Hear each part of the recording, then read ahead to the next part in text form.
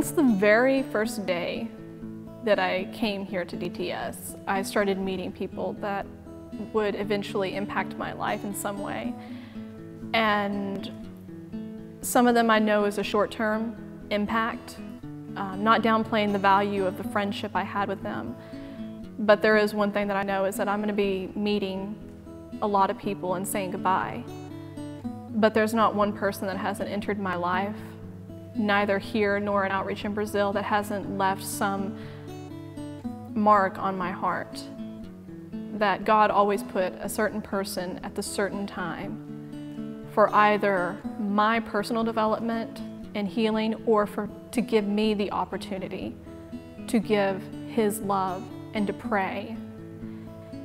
And there are some relationships that I have built, even through some of the other trainees that I was with during my DTS, that there's a couple of us that I know that we're going to have a lifelong friendship.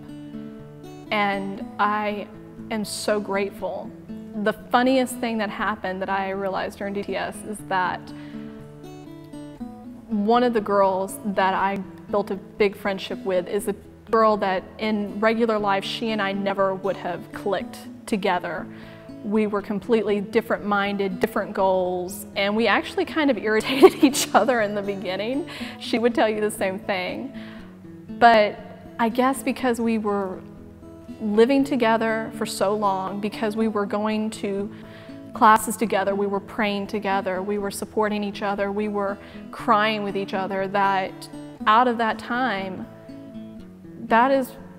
that friendship with her is one of the strongest ones I've developed during DTS, and that is one that I know will be with me for the rest of my life. That would never have existed outside of DTS.